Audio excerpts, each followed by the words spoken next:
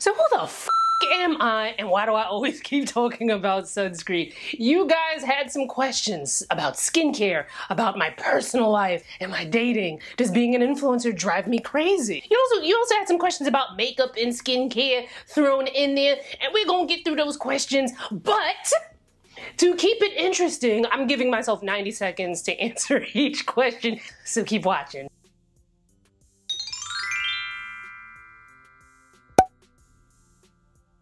So the first question comes from Coco Rose, who wants to know, am I dating? She wants to know what the dating scene is like for women over 35 in New York City. She says she lives in Philly, which is only about an hour away by Amtrak, and if it makes sense for her to kind of open up her dating options. So I'm gonna put 90 seconds on the clock. Well, actually, I'm gonna put a minute and 30 seconds on the clock because the iPhone thing don't got the 90 seconds. So here we go. Girl, dating in New York City is ghetto. 0 out of 10 would recommend. I'm currently on a dating hiatus. The last time I kind of dated someone was 2019. Really nice guy. Things didn't work out. He did try to contact me in 2020 amongst the Panarini chaos. I never replied, and he probably emailed because I blocked him on Instagram. You know, I didn't block him from my phone, but he probably assumed I did because he probably went on my Instagram. But I blocked him from Instagram so he couldn't keep tabs up on me, you know, because that's a whole long story for another day. But I work in a very female-dominated industry, and it's kind of hard to, be in co-ed situations. There are situations where there are guys there, but that don't mean they into me. So I was doing the dating apps. But guys on dating apps need therapy. I don't know what it is about the guys, but they gonna need that real deep, like going into your childhood type therapy, right? So I decided, okay, no apps. I'm just going to meet guys the old-fashioned way. And, I'm also a firm believer in things happen for a reason. So if the universe wants me to find Mr. 55 and up, salt and pepper, with some grown kids, they got kids, so I can get grandkids before I actually push out kids of my own, that would be really perfect. But for you, I definitely say that opening up your dating horizons is always a good idea. So next question comes from Venus November, and she wants to know, what is a day in the life for Danielle being a YouTube blogger? Also, do I watch makeup channels or have a makeup routine? And boop. So I have had a skincare routine probably since I was like 10, but back then, the options weren't as robust as they are now. So it was like Neutrogena, probably some Clearasil or some Seabreeze or something. Actually, I probably didn't use Seabreeze because I remember the sting, and I probably wasn't about that life even back then either. But for me, I've always talked about skincare since I started my blog back in 2007. Being in the beauty industry, I was able to go to a lot of events where there were dermatologists, estheticians, cosmetic chemists, brand owners, all sorts of people in the industry that I learned a lot of stuff from, so I was able to kind of take more deep dives that way. A day in the life, it's hard on a day-to-day. Since the pandemic, I've been working a little bit too much, and I need to figure my work-life balance out again, because before I used to be like, oh, it's 6 o'clock, I'm off the clock, that's it, and I wouldn't work on the weekends, whereas now I'm on the couch working until 10, 11, 12 at night. And right now, as I'm filming, it's a Saturday. Hello, it's me from the future. I wanted to add in here that I have 2 amazing young ladies that help me on my team. I have Maya, who is my assistant, who helps me with strategy and some marketing stuff, and my amazing video editor, Coriel, who makes my videos look fabulous. As far as YouTube channels, I don't really watch many makeup channels, but it's a mixed bag for me when it comes to the channels that I watch. I watch like Walking Dead commentary channels, I watch fashion channels, I watch a lot of those like real life lore and like sci-fi kind of channels because like that kind of geeky stuff intrigues me. Lately I've been watching, I'm gonna let this one extend a little bit. Lately I've been watching a lot of the like plastic surgeon and people who get plastic surgery videos because I'm intrigued about that as well. And there's a little bit of like the genre of like Gen Z commentary channels that I kind of like to watch because they've got an interesting perspective. But next question. Okay, so next question. Hi Danielle, hello. I'm a new subscriber. Thank you so much for subscribing. I enjoy you guys so much. Love the content that you create. Why are you so passionate about skincare? What is it about skincare that you just find the passion? That's not what they said. I actually just kind of like ad-libbed because, you know, I kind of got to look down to see what they actually said. As a fellow fashion and beauty fanatic, I always love to hear others' stories. So, little timer on here. Boop. So this is a little bit of a cheat with the clock because I kind of answered part of this in the previous question. But skincare is intriguing to me because it's just something that you're constantly learning something new. Like, I feel like with makeup, you get to a point where it's like, all right, we did the contouring, we did the bronzing, we did this, we did that, we put lashes on, we did reverse contouring, we did, you know, like, after a while, it's like, okay, we know. But with skincare, I feel like there's just so much out there, so many different little genres within skincare that are intriguing. But especially for me, I like it because the audience that I attract are people of color who we don't always get the same kind of skincare information that, you know, the others get because, you know, the world is just, you know, that's neither here nor there. But I like being able to educate people, and I also like being able to learn from others as well. So that is why I'm so passionate about skincare. I had another little 20 seconds. Next question comes from Chocolate and Beautiful, and yes, you are, honey. She wants to know, what are some of your favorite things to do in New York City? Have you considered any major plastic surgery, if you don't mind sharing? What are your favorite go-to perfumes? Any holiday traditions? What's your next vacation? So love these questions. Thank you so much for asking them. Got my little 90 seconds on the clock. Boom, boom, boom. So I like to go out to eat, which is funny because I'm also a little bit frugal. Like, I'm frugal in the sense that I don't like to go out to eat like every week or make that like a big expense. But when I do go out to eat, I like to like extravagance. Like, I want to try everything and this and that and the third and have a good time. The pandemic has made it a lot more interesting to dine out because, you know, wasn't much else to do. And plus they've got all these really cool outdoor dining situations that kind of made it feel like, you know, I traveled elsewhere, even though, you know, I just got in my car and drove 20 minutes into Manhattan. Yes, I am actually considering plastic surgery. I am considering a breast reduction and a lift. Listen, I have had the titties for 40 years. And it's time for them to just go down a little bit. Now, the thing is, I've always had bigger boobs, right? But they were bigger boobs that were like perky and buoyant. However, with age, they ain't so perky right now. You know, they little, you know, do they wobble to and fro? You know, just a little bit. So I am considering a reduction and a lift.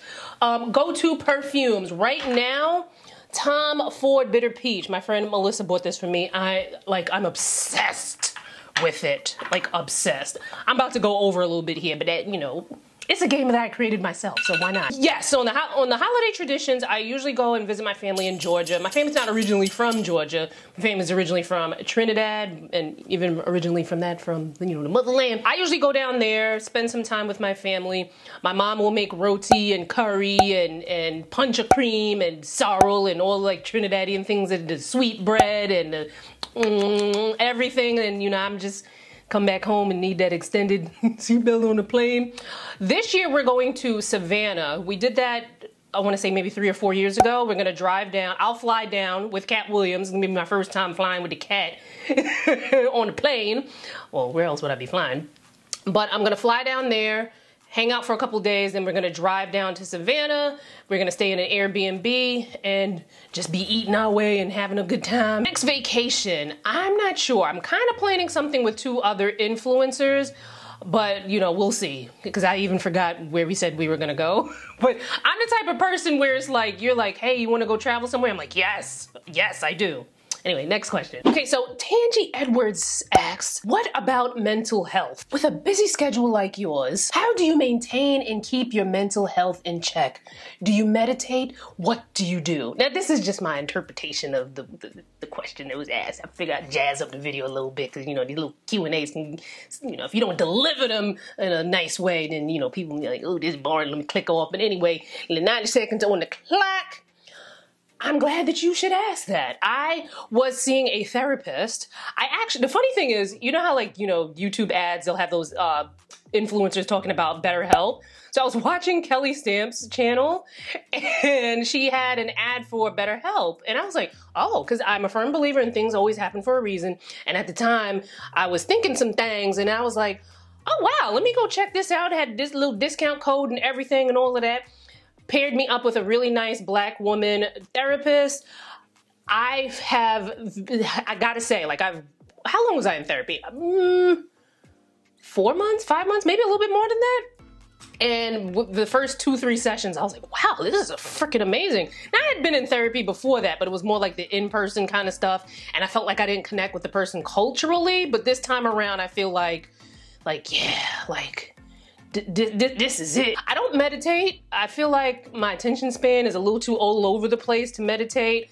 I need to. There's a lot of things that I should be doing that I don't do because my attention span is bad. And that's another thing that we, you know, kind of talk about in therapy. Do I journal? I used to journal. I don't journal anymore. Again, I have no time, but I'm slowly trying to work some things out. I recently just got a schedule that I put together with my assistant Maya, and like I'll put it up here. It's like color coded and everything, and it looked crazy at first, but it actually helps me to keep on top of things so I know what I need to do on a day-to-day basis. It's a little crowded now because I was doing this experiment in October where I was like, all right, if I post more on Instagram, maybe I'll grow more. The jury's still out on that. And once November 1st comes, I'm going back to posting just a few times a week like I usually did.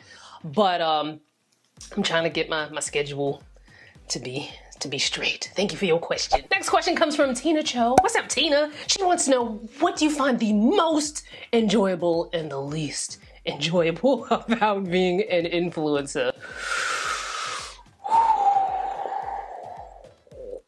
I might need a little bit more than this 90 seconds, but here we go. Okay, so one thing that I love is you guys.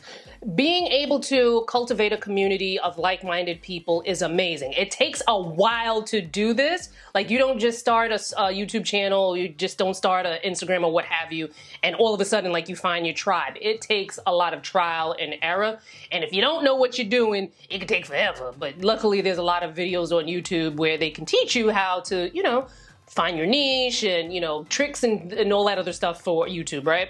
So I love the community that I have cultivated here. I feel like you guys are a good part of like skincare nerds and wanting to know the information, much like myself.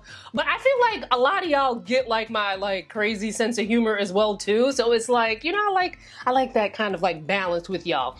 Now, the least enjoyable thing,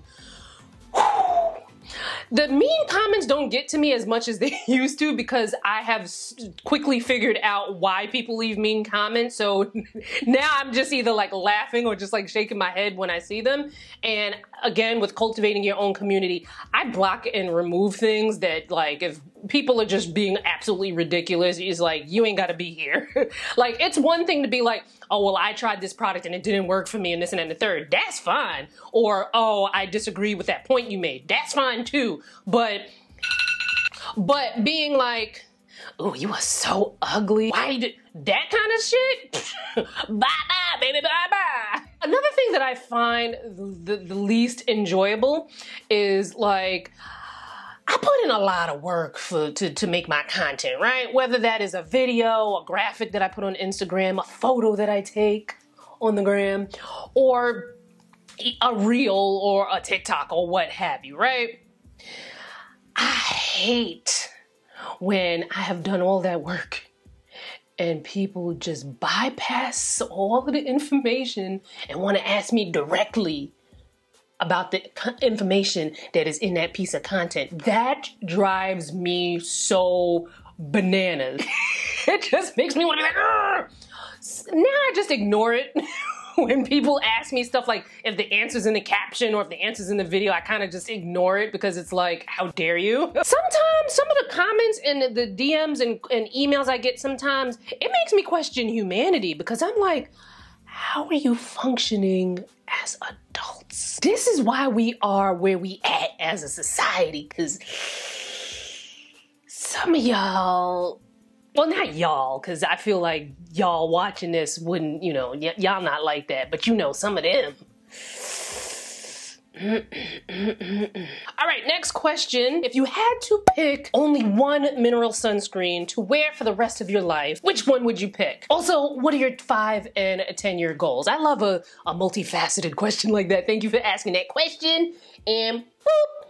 So I actually don't wear mineral sunscreens. The only time I'll wear a mineral sunscreen is if I've just had a pro treatment and the person suggests that I wear a mineral sunscreen. Otherwise, I just throw on any chemical sunscreen that works for my oily skin. But if I had to pick a mineral sunscreen, and questions like this, I'm like, I don't want to answer that, because now, I'm not implying that the person who asked this is this way, but sometimes people ask me something because they want me to give them a direct answer because they don't want to do the research themselves for their own skin. And then, like, if I tell them a product and it don't work for them, it's like, but you told me. So, okay.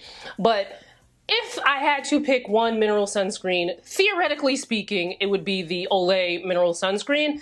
A lot of these mineral sunscreens don't really jive with my lifestyle and my oily skin. The ones that are easier, that don't have as much of a cast, tend to be a little bit more oily, and that's not what I love for my oily skin. The Olay mineral one, while it wasn't the perfect like finish for me, better than a lot of the other mineral sunscreens out there, and it actually could be something that I could wear in the summertime. And the cast on it was like 5 and 10-year goals.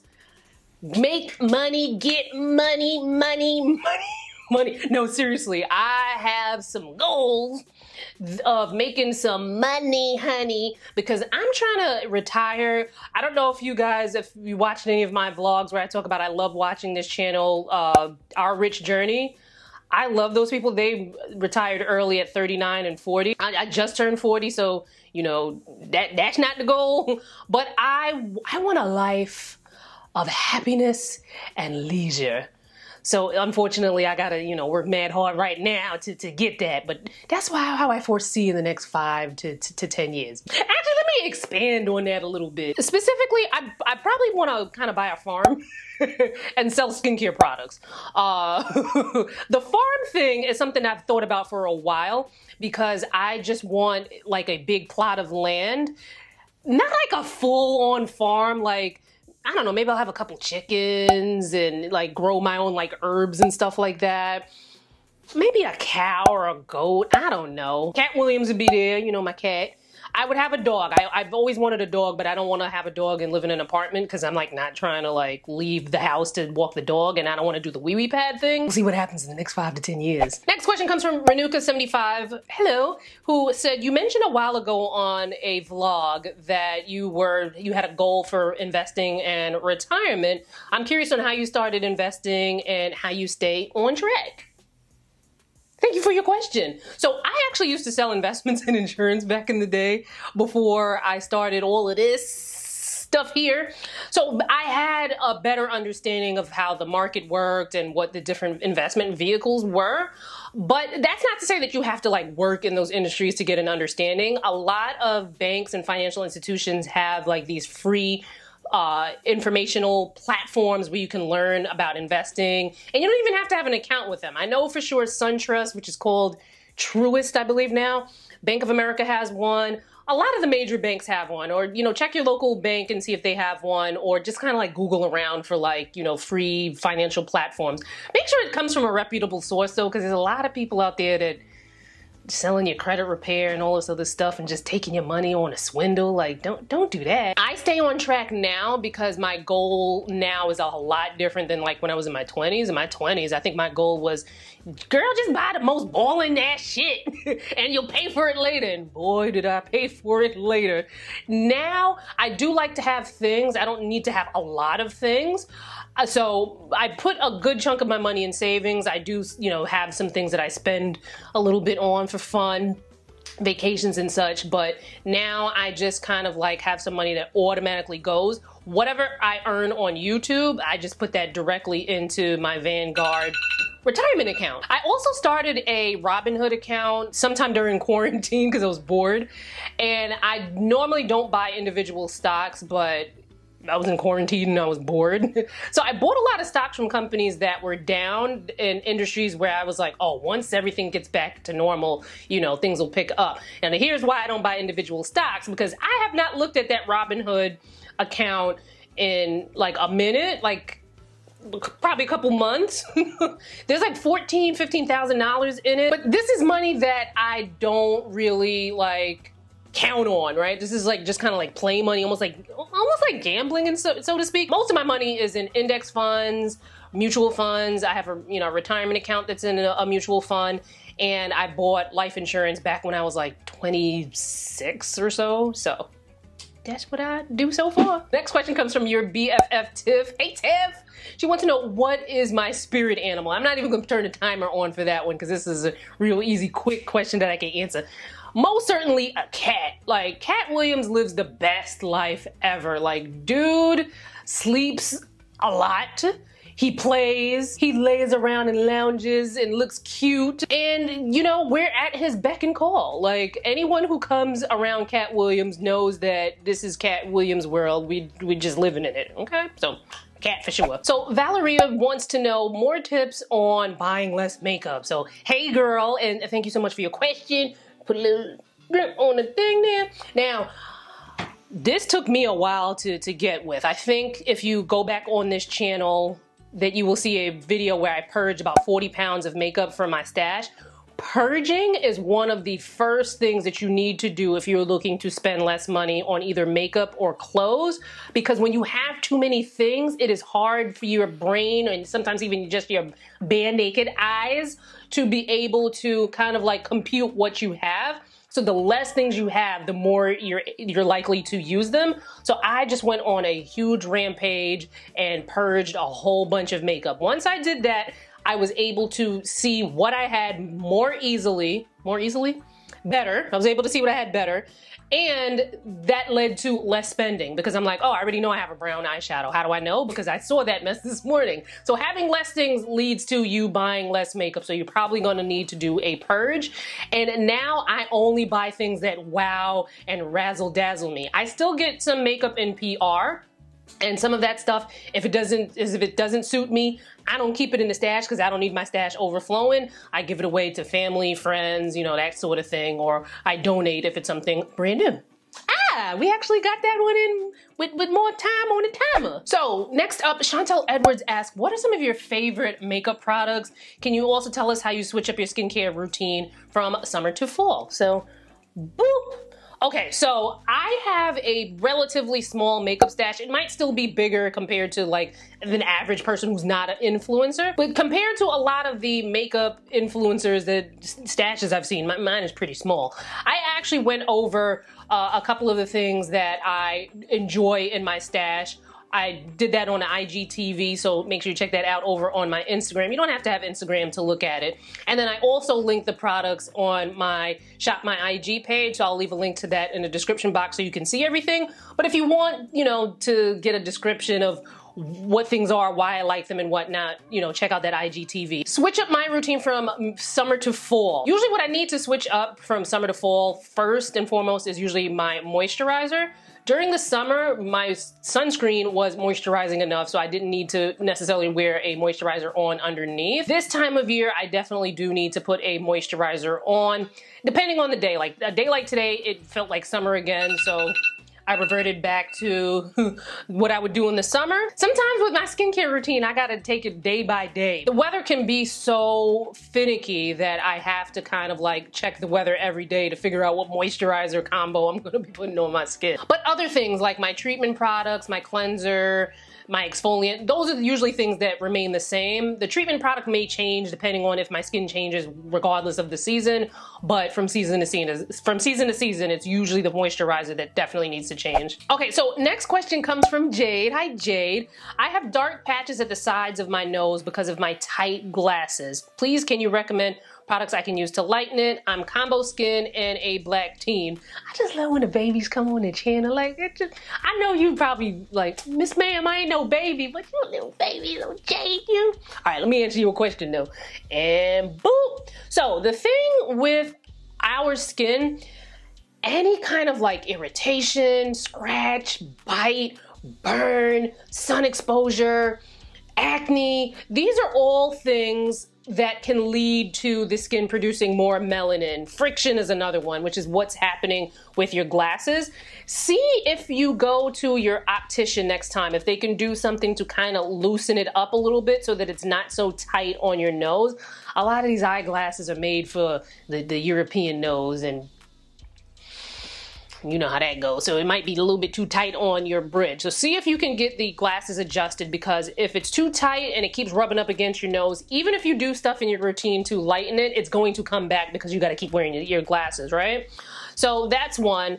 Two, make sure you check out the hyperpigmentation series. There are 2 playlists. One playlist is with subscribers who come on and talk about how they got rid of their hyperpigmentation. The other is some of the the actives and stuff like that. Dr. Alexa Stevens and some other pros have come on the channel to talk about, you know, what you need to do to get rid of your hyperpigmentation in that playlist. So definitely check that out. Definitely make sure you are wearing sunscreen. There's videos galore on sunscreen here.